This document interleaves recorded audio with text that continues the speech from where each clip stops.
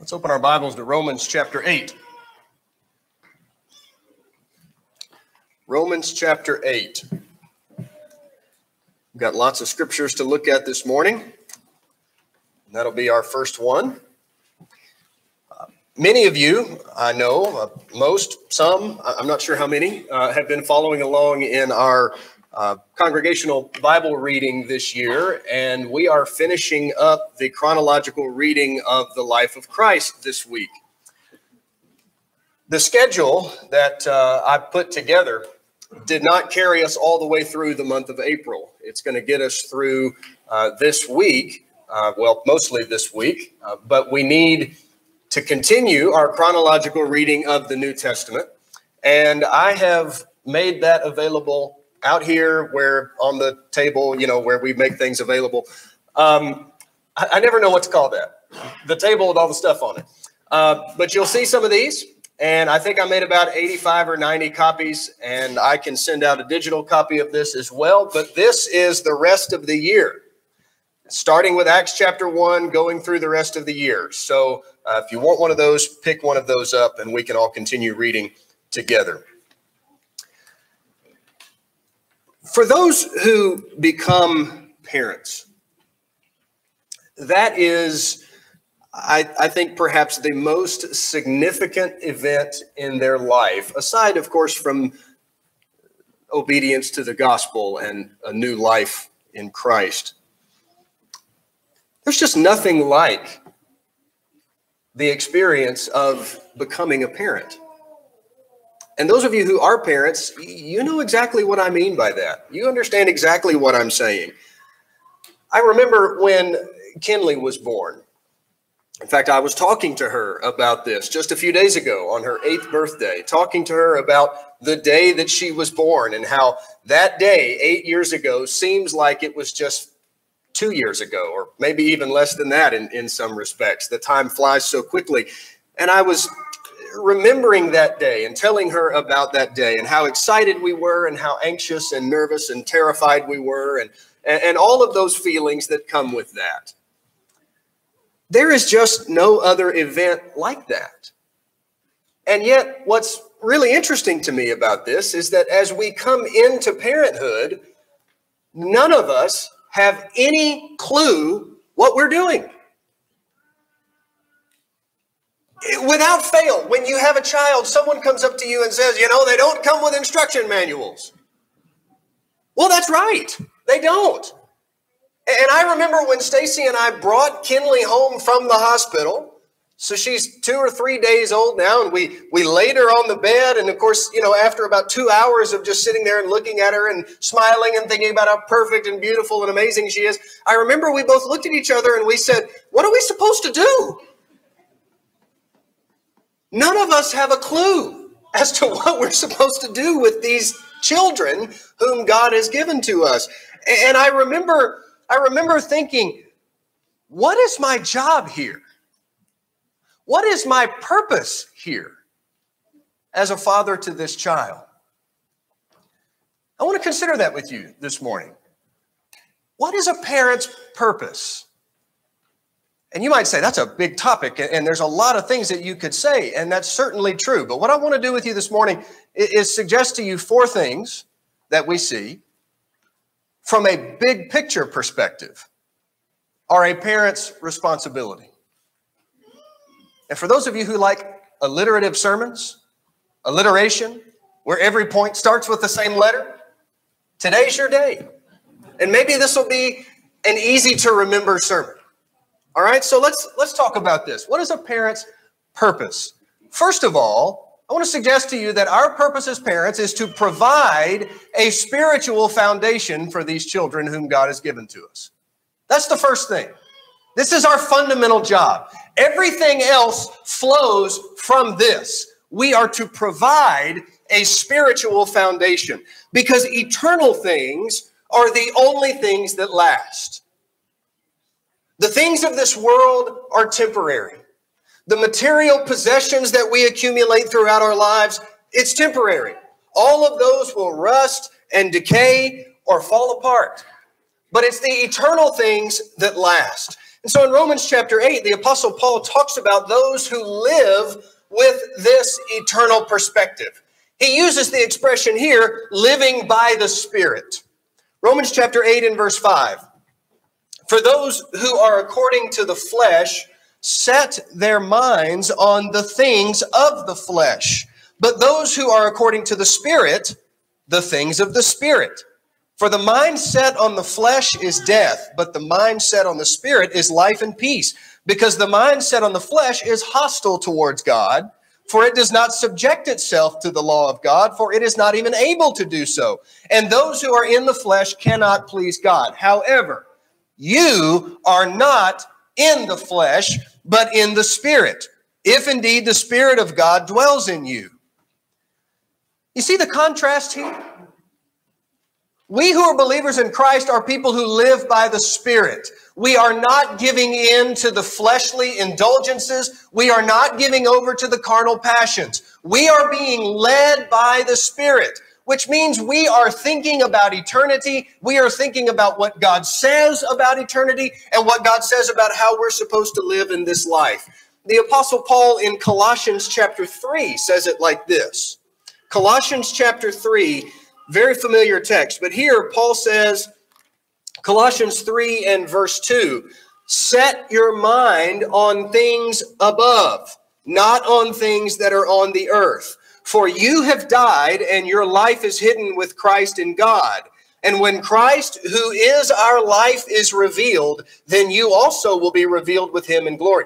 Focus your mind on eternal things, not things that are on the earth. Now, can we apply this principle to parenting?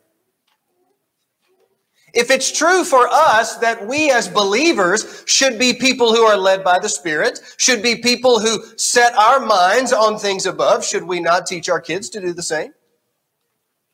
Should we not be trying to train our children to see things from the eternal perspective and not from the worldly perspective? And so what this means practically is we are providing a spiritual foundation for them. There are so many other things that we could pursue in life that ultimately are of no value. In Isaiah chapter 55, there's a passage here that is not talking about parenting by any stretch. But there's a principle here that I think is applicable to this point. Isaiah chapter 55 and verse 1. Listen, he begins. Everyone who thirsts, come to the waters. And you who have no money, come, buy and eat. You don't have any money, but come buy and you can eat. Does that seem kind of strange? The point is, it's a free gift. God is making available to you a free gift. Come buy wine and milk without money and without cost. God is extending this invitation to people. Come and drink, come and eat, come and enjoy the good things which I am giving to you. Why would you do that? Verse 2 gives us the reason. Why do you spend money for what is not bread, and your wages for what does not satisfy? Listen carefully to me and eat what is good, and delight yourself in abundance. Why would we accept God's invitation in verse 1? To come and buy the wine and the milk from him? Verse 2 says, because everything else is going away. Everything else is vain. The things that last are the things that come from God. Why would we spend our money on things that are actually not bread and things that don't satisfy? That's the question of verse 2. Nothing else satisfies in the way that God does. And we need to teach that to our children. That God fills the gaps that nothing else can fill. That God is the thing, the one, the person, the only thing, the only one, the only person who makes sense in this world. I'm going to 2 Timothy chapter 3 now. 2 Timothy chapter 3. We have an example of this. Someone providing a spiritual foundation for their child. And we're going to come back to this a little bit later in the lesson. But I want you to notice the wording that Paul uses here in this chapter. Chapter 3, 2 Timothy, verse 14. You, however, continue in the things you have learned and become convinced of, knowing from whom you have learned them, and that from childhood you have known the sacred writings. Now, Paul's talking to Timothy here, and he says, Timothy, from your childhood, you have known the sacred writings. That would, of course, be the Old Testament scriptures. And we know from chapter 1 where Timothy learned them. He learned them in his childhood from his mother and his grandmother, who were providing a spiritual foundation for him.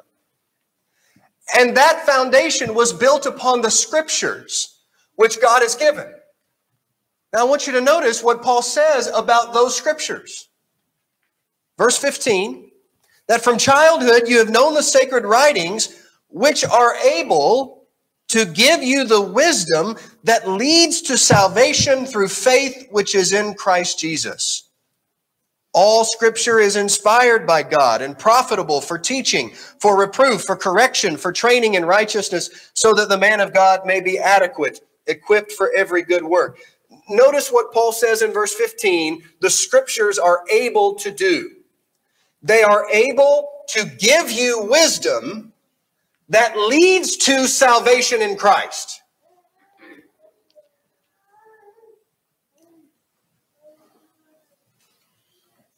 When I was holding Kinley in the hospital, she was a day old at the most at this point. And I remember sitting in a chair with my knees together and her laying on my lap. She can't hear me, or at least not in any sense of understanding. She can't even see me at that point unless I'm this close to her face. But I remember having her in my lap, 1 day old, saying, "Sweetie, I want to tell you about Jesus." You see, it's never too early to start. I wasn't doing that because she could understand me. I wasn't doing that because I thought that that would lead to anything immediately. But I was doing that because of this passage. The scriptures can lead us to salvation in Christ. And parents, isn't that what we want for our kids? We want them to grow up and become Christians. How can we do that? By teaching them scriptures and by providing a spiritual foundation for them. So here's the second thing that we need to do as parents. We need to protect them from the evils in the world. We need to protect them from the evils that are in the world. Parents are charged with shepherding the hearts of our kids. And part of shepherding is protecting. There's other parts to it, but part of shepherding is protecting. I'm going to Proverbs chapter 4. And I would encourage you when you get there, put your marker in Proverbs, because we're actually going to come back to the book of Proverbs a few more times today. Proverbs chapter 4, look with me at verse 23. Proverbs 4, verse 23. A passage that you probably know. Proverbs 4:23. Watch over your heart with all diligence, for from it flow the springs of life. Now, there are some translation differences here. Your translation might say, keep your heart, guard your heart with all diligence, because from your heart flow the issues of life, the springs of life. What this passage is saying is we all must protect our hearts. Because if we don't protect our hearts, then it will lead us to all kinds of trouble and all kinds of problems. Jesus talked about this. I'm going to Luke chapter 6.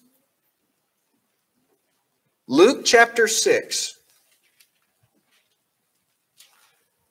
In the Sermon on the Mount, Jesus spoke about this. In Luke 6 and verse 45, he said, the good man out of the good treasure of his heart brings forth what is good. And the evil man out of the evil treasure brings forth what is evil, for his mouth speaks from that which fills his heart. What is in our heart determines what comes out of our mouths. What is in our heart determines what we do with our hands and with our feet. What is in our heart determines what comes into our minds and our thoughts. The heart determines the actions. And so if we ever make a choice to pursue actions that God would say are wrong and sinful, it first originated from within. And that's why Solomon says, guard your hearts, protect your hearts, build walls around your hearts, and close the gate and shut the bars of the door and put the lock on it and put the armed guard at the door. Guard your heart. Proverbs 23 and verse 26. This is an appeal from a father to his child. Proverbs 23 and verse 26. Give me your heart, my son, and let your eyes delight in my ways. Give me your heart.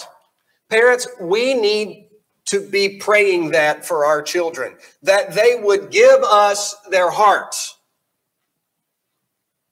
Give us their hearts so that we can protect them, so that we can take care of them, so that we can shape them and mold them.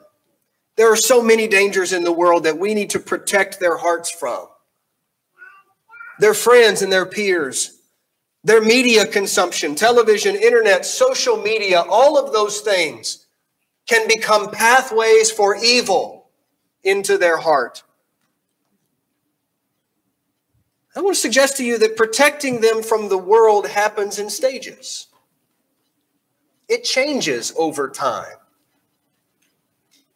As our children get older, become more responsible and more mature and more independent, we adjust, don't we? We make changes. We allow them to have certain amounts of freedom, and it increases as their independence and as their maturity increases as well. We can't keep them in a safe bubble forever and then one day spring them into the world with no preparation. I'm not suggesting that we do that. I'm suggesting, though, that we use caution. And we have to start when they're young, protecting them, keeping their innocence when they're young, and helping them as they grow. In John chapter 17, I love this prayer which Jesus prayed shortly before his death. He's praying about his apostles here, but I want you to apply what he says to our children. John chapter 17, look with me in verse 12, beginning. John 17, verse 12. While I was with them, again, apostles, I was keeping them in your name, which you have given me. And I guarded them. And not one of them perished, but the son of perdition, so that the scripture would be fulfilled. But now I come to you, and these things I speak in the world, so that they may have my joy made full in themselves. I have given them your word. Isn't that our first point from this morning? Provide a spiritual foundation, which is built upon the scriptures. Jesus says to God about the apostles, I've given them your word. They know what their task is. They know what their job is. I have given them your word, and the world hates them because they are not of the world, even as I am not of the world. I do not ask you to take them out of the world, but to keep them from the evil one. That's our point. Jesus says about the apostles, I have guarded their hearts. I have guarded them and protected them, but now it's time for me to leave. I've got to leave. I've got to go. But they're going to stay here in the world. Father, guard them from the world and the dangers that are in it. as parents, we need to be able to say with Jesus, Father, those whom you have given to me, I've given them your word, and I have kept them all the time that I was with them. Please, Father, guard them from the world. We need to protect them. But it can't end there. See, we can't just protect them from the world forever. We have to prepare them for the world. They're not going to live under our roofs forever. At some point, they're going to leave. And it may be because they've chosen to enter into the workforce. Or maybe they leave because they're going to college. Or maybe they leave because we're tired of them being home and we kick them out. But at some point, they're going to leave. Will they be ready? Have we prepared them for what is in the world?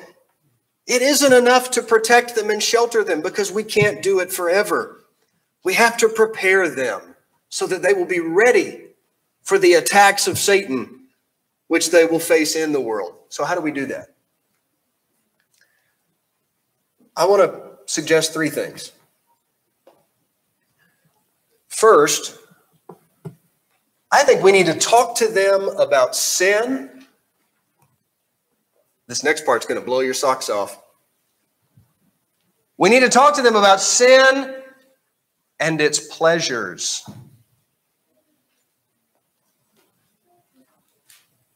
Now, you thought I was going to say sin and its dangers. I'll get there in a minute. Sin and its pleasures. Do you remember this text in Hebrews 11, verses 24 and 25, where it says that Moses chose to suffer affliction with the people of God. He chose to leave Egypt and suffer affliction with the people of God rather than enjoy the passing pleasure of sin.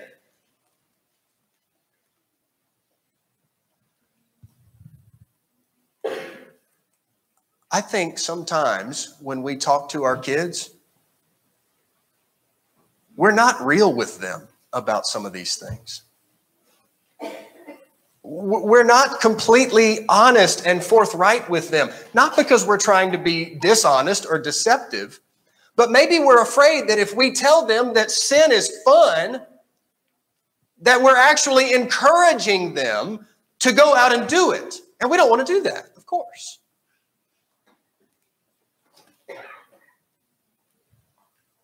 But here is how that works out practically. Can we take a topic that no parent ever wants to talk to their kids about? In fact, no parent ever wants to talk to their kids about it so much that now people write books to parents telling them how to talk to their kids about the subject that they don't want to talk about. You know what I'm talking about, right? So here's what happens. I don't want to tell my children that sex is fun and that it feels good and that it's a great bonding experience. I don't want to tell them that because then they might go out and try it. So I'll tell you what, I'm just not going to talk about it at all. I'm just never going to talk about it at all. And if it ever comes up, and if the preacher ever says something about sexual immorality in a sermon or fornication, or if he does a sermon on the positive side of it, about the beauty of God's design for marriage in the sexual relationship, I'm just going to say to my kids, well, we're just not going to talk about that. Just sweep that under the rug. Let's act like it doesn't exist. And then on their wedding night, we're going to say, good luck.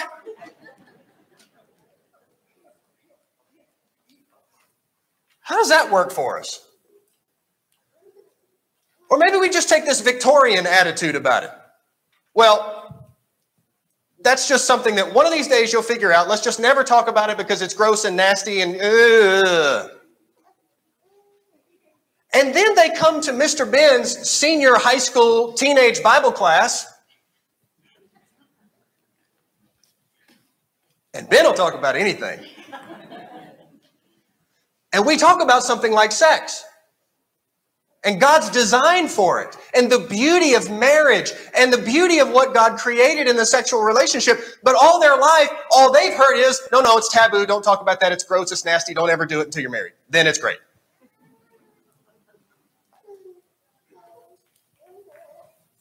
So now our kids have questions.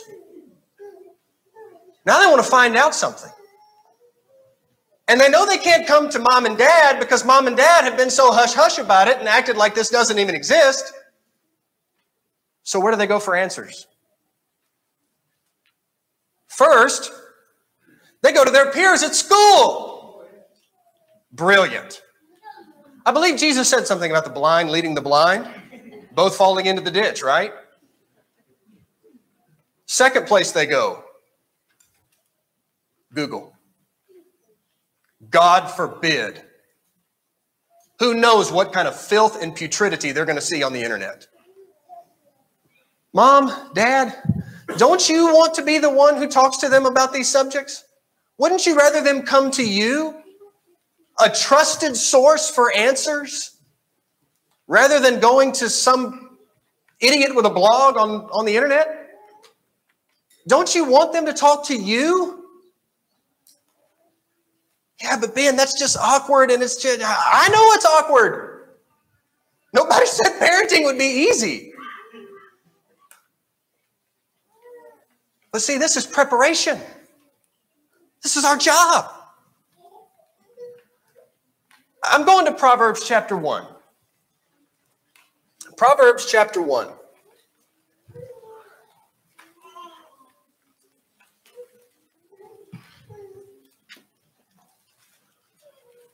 It's not just sex.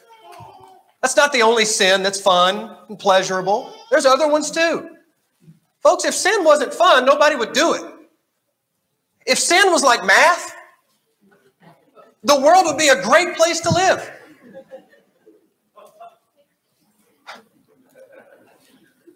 Thanks, Todd.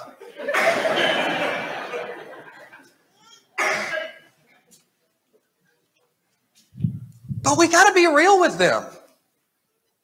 And we need to let them know, yes, it is fun to go out and drink with your buddies and party and be irresponsible. Sure, it's fun.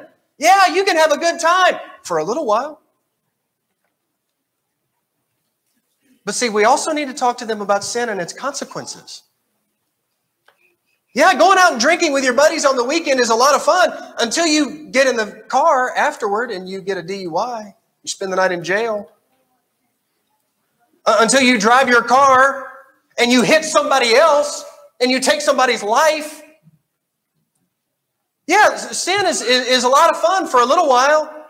It's a lot of fun to go out and drink at the bar with your buddies after work until you come home and you treat your wife like dirt because you're not thinking clearly and alcohol makes you abusive and angry. Yeah, it's fun for a little while, but the fun doesn't last. And this is what Solomon is trying to convey in the book of Proverbs. Notice these passages. Proverbs 1, verse 8.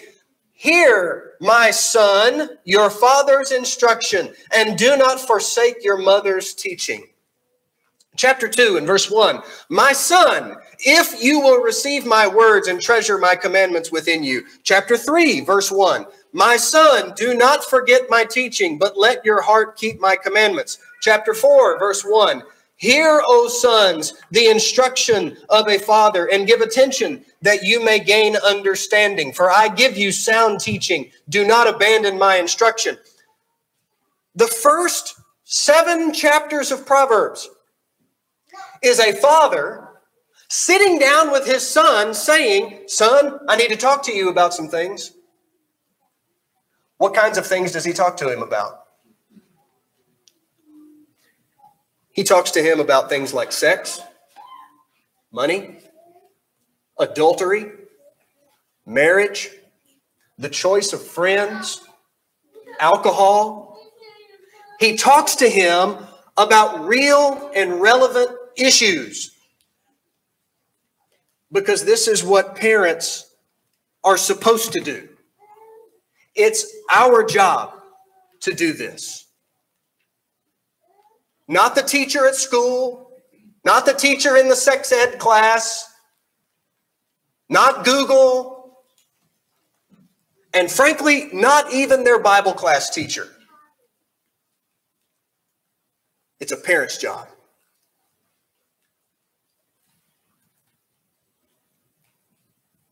Talk to them about sin. How do we prepare them? Secondly, talk to them about their Savior and his wonderful grace. Talk to them often about Jesus and his sacrifice because of his love for them, and how he came to save them, and how they don't have to be perfect, and how it's okay if they sin because God's grace is there to save them.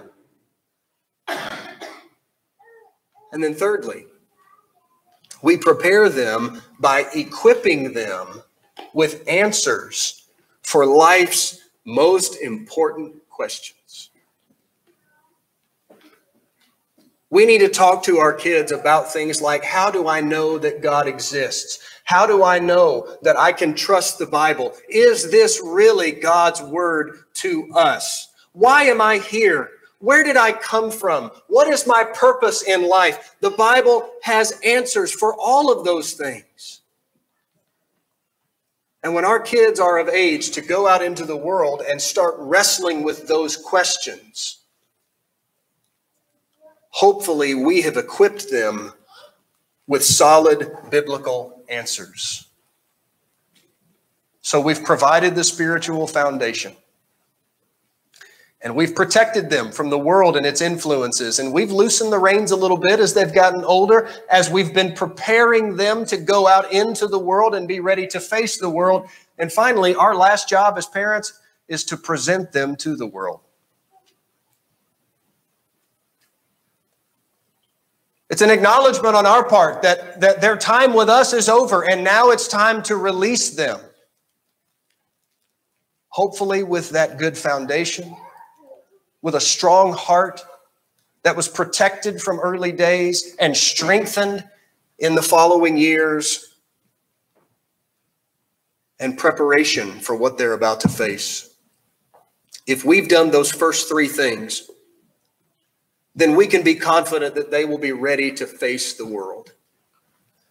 Are you still in Proverbs chapter 4? Look at verse 10 with me. Hear, my son, and accept my sayings, and the years of your life will be many. I want you to notice how verse 11 begins.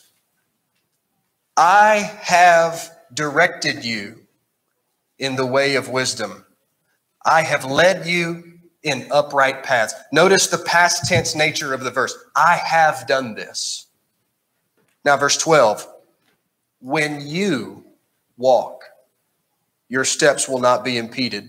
And if you run, you will not stumble. Take hold of instruction. Do not let go. Guard her, for she is your life. Do not enter the path of the wicked, and do not proceed in the way of evil men. Avoid it. Do not pass by it. Turn away from it and pass on. Notice that transitional language from parent to child. I have directed you. I have led you. But when you walk, now it's your turn. Now it's your turn to go out into the world. And here are those dangers to watch out for, like we've talked about. Here are those people who are going to try to bring you down. But when you go out into the world and when you begin taking your steps, you remember what I have done for you. I think about Timothy. In Acts chapter 16, on Paul's second missionary journey, Paul comes to the city where Timothy lives. And Paul's looking for someone else to get on the ship and travel with him to other parts of the world spreading the gospel. I don't know how old Timothy is at the time. Many think he's a teenager. I'm not exactly sure, but I do know he's young.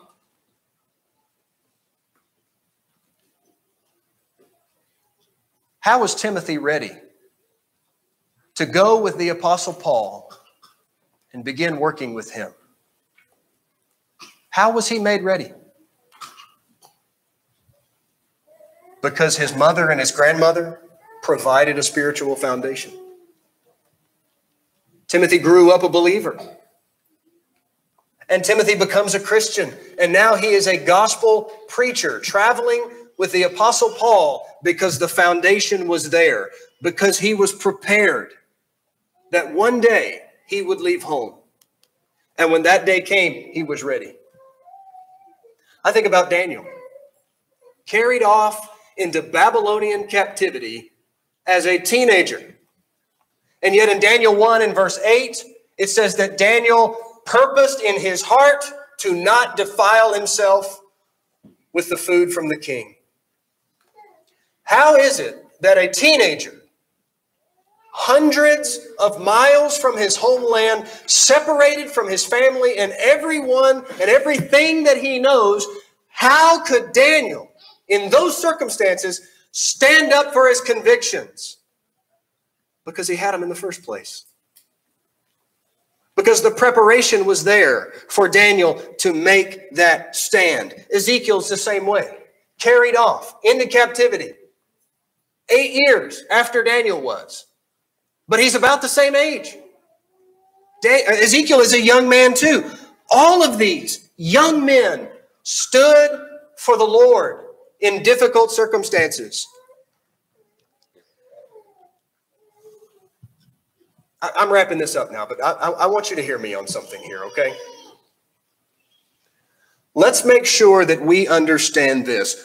As parents, we are not simply trying to raise good, responsible citizens who pay their taxes and don't cheat on their wife. Listen, that's great, okay? But even the atheists are doing that. We're not trying to raise good, responsible citizens. That's not what this is ultimately about. We are raising spiritual warriors who will fight spiritual, cosmic battles against the devil and his cohorts. We are raising countercultural thinkers who will question and challenge every single one of the world's expectations.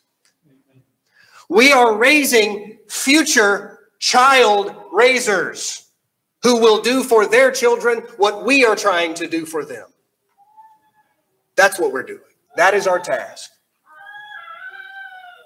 We are not just trying to make them good people. Good people who go to work every day and earn an honest living and contribute to society. That's nice, but that's not enough. We are raising disciples. And parents, we want to talk about evangelism and how we need to carry the gospel to people who need it. You and I have evangelism opportunities in front of us every day in our children.